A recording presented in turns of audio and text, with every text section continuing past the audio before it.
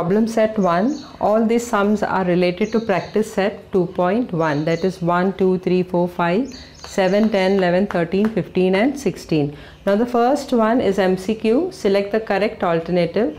Now out of the following, which is the Pythagorean triplet? B is a Pythagorean triplet.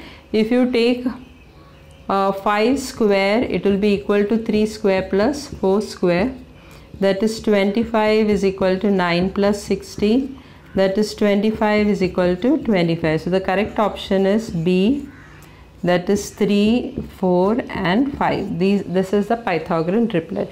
Now in a right angle triangle, if the sum of the squares of the two sides making right angle, that means PQ and QR is making the right angle. So the sum of the square of PQ square and QR square is equal to how much it is given? 169. Then what is the length of the hypotenuse? So by Pythagoras theorem, PQ square plus QR square is equal to PR square. PQ square plus QR square is already given. 169 is equal to PR square. Therefore PR is equal to how much? Root of 169 is how much? 13. So the correct option is B. That is 13. Now next one, again you have to find out the Pythagorean triplet. Some options are given. The correct one is A over here.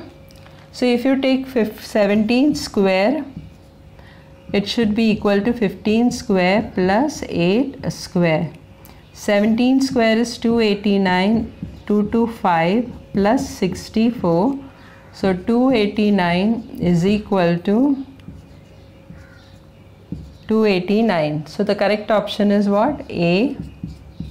That is 15, 08 and 17 is a Pythagorean triplet. Next one, if ABC are the sides of a triangle and A square plus B square is equal to C square, then what type of a triangle it is? When we use this formula, it is a right angle triangle. So C is the correct answer.